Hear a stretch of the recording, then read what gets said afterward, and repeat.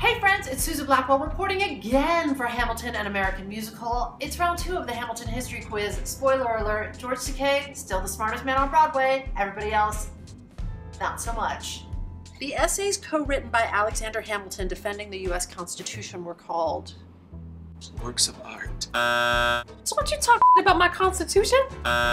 It can just be, that's right. That's the answer we're looking for. The Federalist Papers. Damn, George Takei. During the Revolutionary War, the King of England was named Governor. Definitely not John Kieran Mitchell. That's an excellent guess, though. George III. Or before it landed in Virginia, the U.S. national capital was going to be in what city? Atlanta? No, South Carolina? Fort Sumter. Just keep throwing darts at a map. That's awesome. Harriet. Connecticut. Disneyland. Philadelphia. The first Secretary of State was Condoleezza Rice. Mrs. White, my secretary from elementary school. That's a good guess. Her name was Patricia, and she was great with bookkeeping.